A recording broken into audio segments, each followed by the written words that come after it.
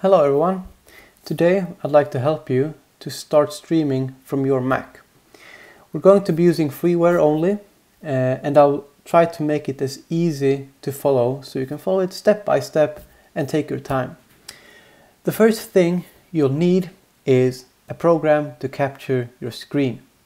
For this I use CamTwist. So let's start it up.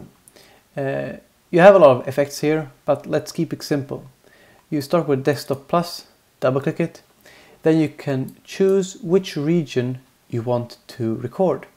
So I've chosen full screen, but you could also confine it to an application window or capture a certain area. The second program you'll need is Flash Media Live Encoder. Don't worry, I have the download links in the description. You can take it step by step. The first thing you need to add is your FMS address.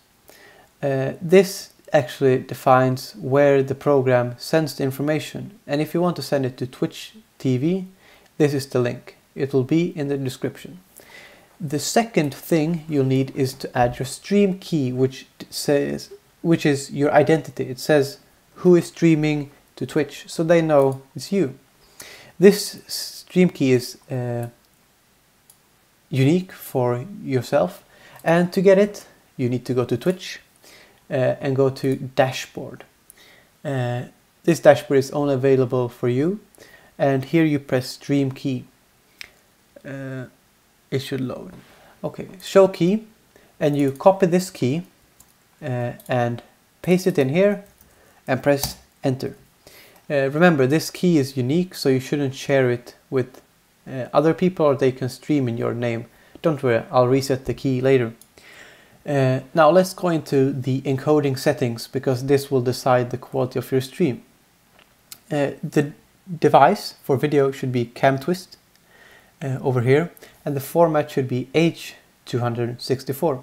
But we have to make some configurations to this format. So let's press this button and change the level to 4 and the keyframe frequency to 2 seconds. Now, frame rate 30 FPS is fine, and the input size depends on your screen size. If you have a large screen, 1080p, 1080 is fine. If you have a smaller one, 720 is also okay. The bitrate defines the quality. So the higher bitrate, the higher quality of your stream, but your viewers need a higher bandwidth to actually be able to watch the stream without lag. I think 2000 bitrate is fine, and you can keep your output size the same as your input size. Yes. The device for audio should be Soundflower 2 channel, but we will return to this later because you don't have that device yet. Now, for sound, to be able to actually record your gameplay sounds and the sound from your microphone, you need 2 programs to link it into one channel. So the first program you need is Soundflower Bed. Let's start it up.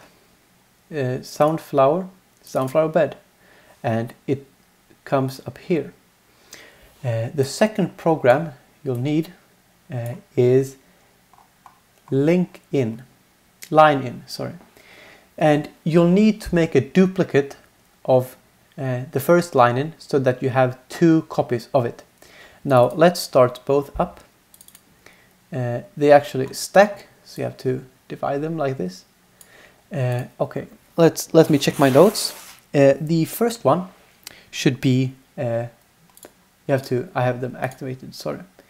You need to select, so the first one is built-in microphone to Soundflower 2 channel.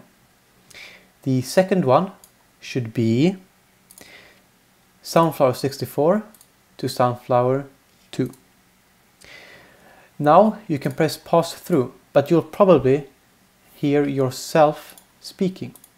Maybe not yet. You have to go to System Preferences, Sound, and change the output to 64 channel, and your input should be your external microphone.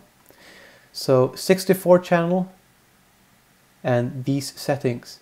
Now you will hear yourself speak. To remove this, we go to up here to the settings and turn Soundflower 2-channel off.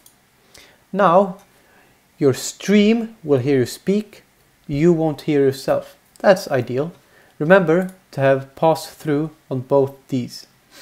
Now in here it should now be possible to change the device to Soundflower 2-channel for you as well. When you're ready to start streaming, press start and the stream should be all set up. Remember, Twitch has a delay for 10-15 seconds, so it might take a few seconds before you see your stream going live. I hope you enjoyed this video, and if you have any questions, please ask them in the comments. I'll be glad to help you. Thank you for watching.